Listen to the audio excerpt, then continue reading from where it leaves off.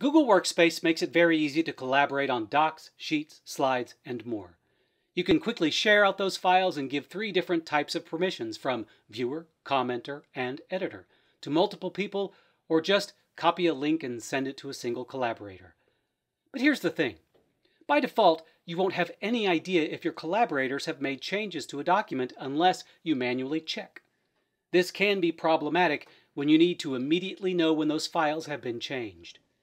Fortunately, Google saw to it to add the ability to be notified when any collaborator makes an edit or addition to that shared file. Even better, you can select if those notifications happen immediately or in batch. How do you enable the feature? Let me show you. Log into your Google account, go to Drive, and open a file that you've shared with other users. Click Tools, Notification Rules. In the resulting pop-up, click Add another notification rule. Here you have 2 options, one for the type of change made and another for when to notify you of a change. For me, I always go with any changes are made and right away, so I can always be sure I'm always as up-to-date as possible with the shared document. Once you've made your changes, click Save and then Done. And that's all there is to it. Now, when any collaborator makes any change to the shared document, you'll be emailed immediately.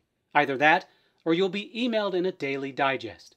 Which you choose will depend on how many people collaborate with you on the document, how frequently changes are made, and how many email notifications you want to receive. But no matter how you set it up, you'll at least be made aware of when changes occur in those collaborative documents within Google Workspace. Hey everybody! Don't forget to like this video and subscribe to our TechRepublic YouTube channel, and be sure to check out more how-to videos at How to Make Tech Work.